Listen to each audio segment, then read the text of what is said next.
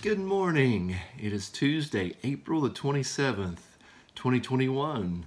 And for this Take 5 segment this morning, I'd like to share with you a verse from the book of Proverbs, chapter number 27 and verse number 8. The Bible says, "As a bird that wandereth from her nest, so is a man that wandereth from his place." It's very important that we realize that God wants us to be in our place, doing what He has asked us to do, and do that faithfully. I read the story of John Frederick Parker. He was one of the original members of the Metropolitan Police Department in Washington, D.C. He didn't have a great reputation. He was actually reprimanded a few times for sleeping while on duty, or also being drunk while on duty. But even though he had this past that maybe wasn't of the highest esteem, he was still assigned to guard duty for President Abraham Lincoln. And on the night that President Lincoln went to that Ford's Theater and he watched that play, Our American Cousin, about halfway through, I guess, that Mr. Parker, the police officer assigned to guard the president, decided to leave the theater and to go to a tavern nearby with some other people there at the theater. And of course, whenever John Wilkes Booth entered into that theater cubicle, there was no one that was guarding the president. And of course, we know that he shot and killed President Lincoln. That was on April the 14th, 1865. Now, later on, Mary Todd Lincoln, the president's wife, found out who it was that was supposed to be on guard duty and went and talked to Mr. Parker about his absence. And she blamed him for her husband's death. And his response was this: "I did wrong. I admit and have bitterly repented."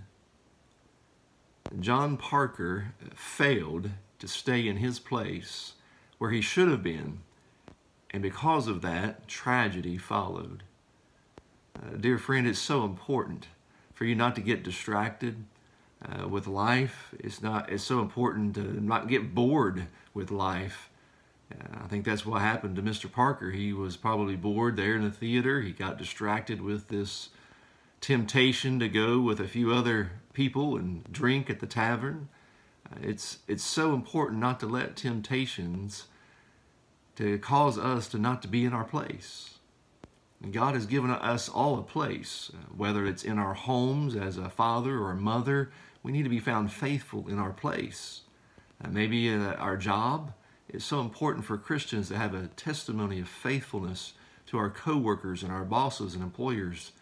That's so important. Be diligent about that. And of course, also, it's so important to be faithful and diligent in the church. God has instituted and ordained the local New Testament church for His children to belong to be faithful servants in.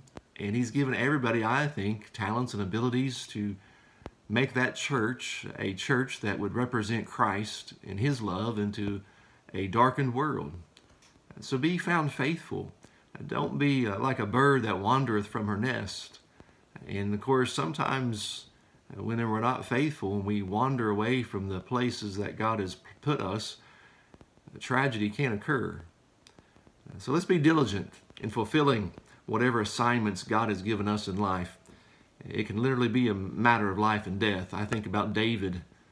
David was supposed to be out at war as kings normally would at a certain time, and instead he was at home looking out from a rooftop under another rooftop and saw Bathsheba, and we know that chain of events and sin and wickedness that happened, a tragedy as a result of David not being in his place. So today on Tuesday for the Take 5, be in your place and be diligent and honor God by doing so. Dear Lord, I pray you bless all of us, that we would realize the importance of being diligent and faithful in the place that you've put us in life, whether it's work or at home or in church.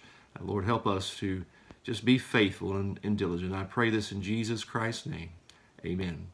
God bless. Have a great day today on this Tuesday, this sunny, warm Tuesday, April 27th.